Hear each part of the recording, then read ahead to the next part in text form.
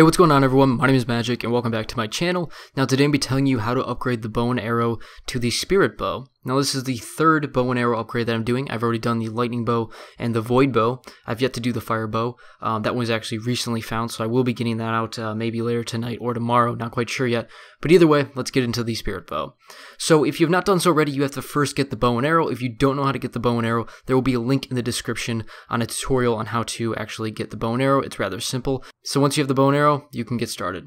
So step one is to interact with these 4 paintings. You have to interact with these paintings in a specific order. Just follow the order on screen and you will be good. The paintings do, however, spawn in different areas every game, so you will have to look for them, but the order in which you interact with them will stay the same.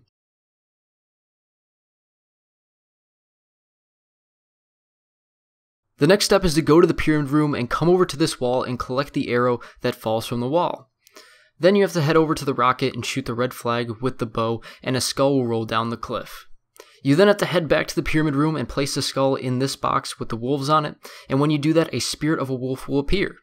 Now basically this dog is going to lead you to 3 places on the map, and you have to kill about 10 zombies in each of those areas, and then the wolf will begin to dig up bones. Then after the dog is digging, you just have to go over and interact with the dig spot to collect a bone, and you will do the same thing at every single dig site, and it's rather easy because the wolf leads you exactly to where you need to be.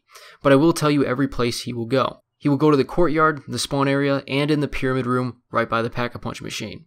After you have all 3 bones, you will have to activate the no gravity in the pyramid room, and to do this you just have to stand on these 4 blue tiles until they turn blue, and they should stay lit permanently once they are activated. After you do that, give it some time and 0 gravity will be activated in this room.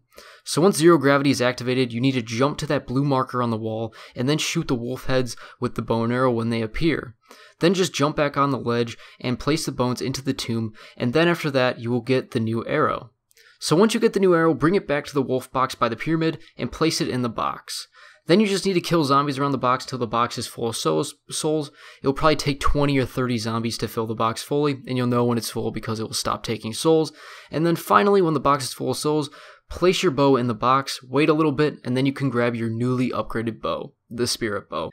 And this is actually a really cool bow, mostly because of the name, I think. I think the name Spirit Bow is actually pretty awesome. Now, it's not an official name of the weapon. It's just a name that people are coining it as. But nonetheless, still a really good name. And the bow is cool because it turns zombies into spirits that just simply fade away. It produces this blast effect, and they just turn into spirits and then just float away. So, rather cool bow.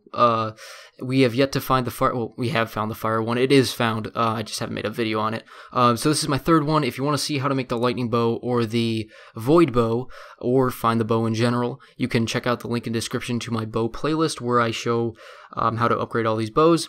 Anyways, that's it for the video. Hopefully you all enjoyed. If you did, feel free to hit that like button and subscribe if you're not done so already. Also, feel free to leave your comments and questions in the comment section below. I'll be answering any questions you have to help you out. Anyways, my name is Magic, and I'm out.